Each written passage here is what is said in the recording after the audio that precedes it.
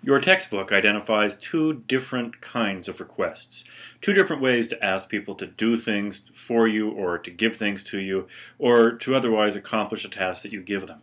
First of these is the direct request, and that means just asking people what you want. Simply, easily, as straightforwardly as possible, asking people to do what you want them to do or not do, perhaps, what you don't want them to do. The second way is called problem-solving communication. And this is a somewhat more finesseful and backdoor approach to making requests of people.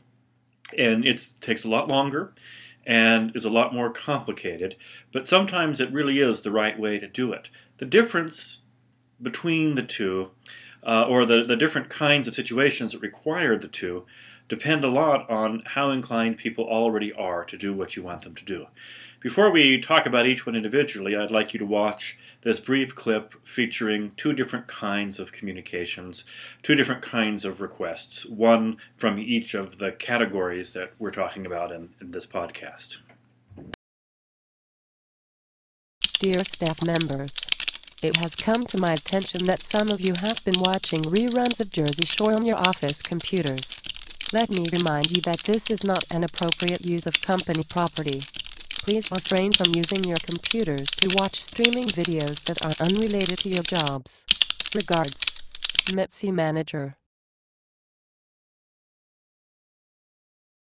Dear team, as you know, our sales have been down sharply this year, and, as a result, the company's revenues have become dangerously low. This is not anybody's fault.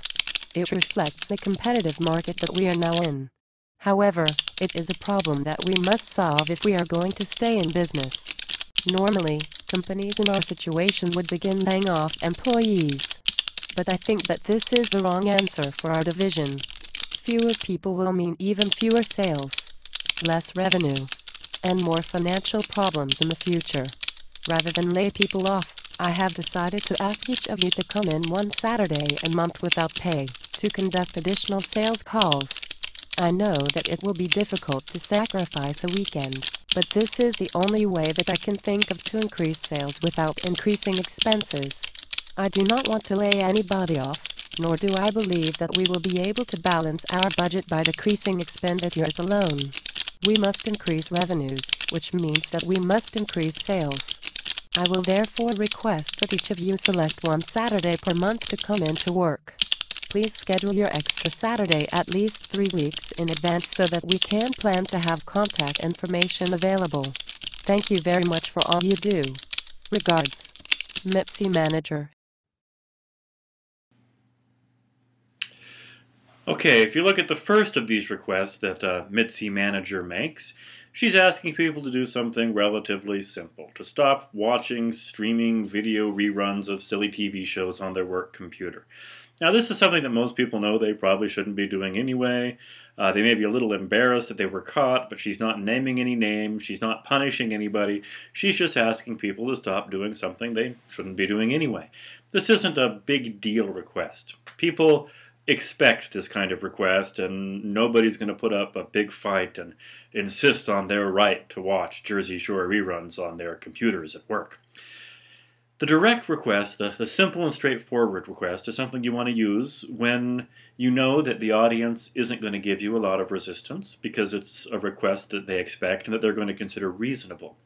Sometimes you use this when you only need a response from people who are willing to do what you want them to do. If you're looking for volunteers to give blood, you just ask for volunteers to give blood, and if somebody doesn't want to do it, that doesn't matter because you're only interested in the response of those who will do it. Sometimes, if the audience is very busy and won't read all of their messages, you just ask very quickly instead of a long wind-up that people aren't going to see anyway. And in some cases, you'll find that your organization's culture always prefers simple and direct communication. Different organizations have different cultures, different characteristics, and if you're in a situation where direct messages are highly valued, then you should always consider using that kind of message. What about Mitzi's second request?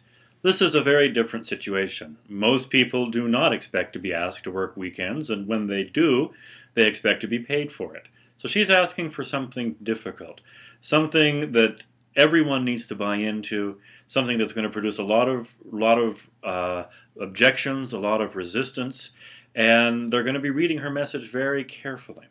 So this is a situation where it really is worth Mitzi's time and will be worth your time in situations like this to do a lot more to explain the request, to try to create what we now call buy-in for the request, or people who go along with your reasoning and who share the goals and the visions that you have. But this kind of request takes a lot more work. And let's look at a couple of the things that you should consider when you're making these kinds of difficult requests. Mitzi followed a very specific pattern when she crafted her problem-solving message to her sales team about the need to come in on Saturdays. First, she described the problem, and she gave details about the problem, and not just surface details either, but she gave the sort of information that managers have so that her people could see that she was including them in all of the information that she had. She explained the solution to the problem and why it was a solution.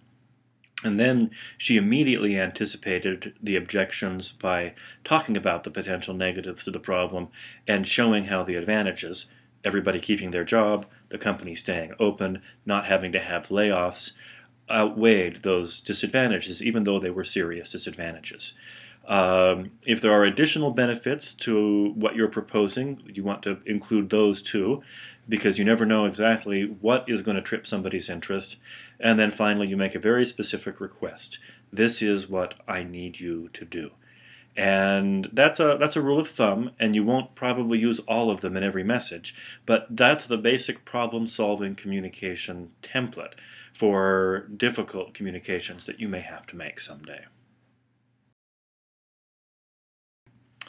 Most organizations suffer from some version of the us versus them dichotomy. Labor versus management, faculty versus administration, suits versus guys in the shop, blue collar versus white collar. There are some people in every organization that resent the people who usually make more money, seem to have easier jobs, and get to make all of the decisions. And if you're one of those people who makes all of the decisions, you are going to be, from time to time, in a position where you have to ask people to do difficult things. You can't do this as long as those dichotomies persist. You can only do this if you can build common ground. And this requires persuasion. This requires you to present yourself as somebody who identifies with and is part of the group that you're asking to make the sacrifice. One thing to make sure you do is you make sure you make the sacrifice too. If there are sacrifices to be made, if Mitzi is going to have everybody on her sales force come in, she had darn well better be coming in on Saturdays herself. Otherwise, it's going to be virtually impossible to convince people that she is making that decision as part of a team. But if you'll remember what I said earlier, people are both inherently selfish and inherently altruistic. And you can appeal to both of these impulses by finding the right common ground. You can appeal to shared visions and dreams and hopes and goals and aspirations.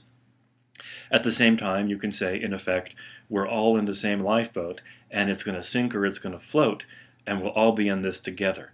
But to do this, you've got to identify with the audience that you're communicating to the extent where they perceive you correctly as somebody who shares both their situation and their aspirations.